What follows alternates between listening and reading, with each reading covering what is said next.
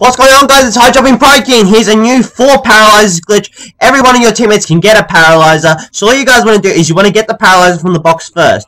Now, once you've done that, the person who's got the paralyzer needs to have the permanent perk where you get all your perks back when you go down and get revived. Once you've got that, make sure when you take the gun from the box, it's actually his third weapon and he's holding onto him. So it'll be like his third weapon after he's gotten 2 weapons. Then after that, guys, all you want to do is just get down with the paralyzer out and then get your friend, or if it's your friend that went down, you just hit the box and just keep hitting the box until you get the paralyzer. Once you get the paralyzer, like I just did there, just revive your teammate, and there you go, guys. You both will now have a paralyzer. As you can see, he now has a paralyzer, and so do I. Now, guys, if you want your whole team to have it, just keep repeating the same thing, except whoever have the paralyzer have to have the permanent perk, where if they go down, they get all their perks back. And they also need to make sure that that paralyzer that they got from the box is their third weapon. So yes, you will need Mule Kick for this.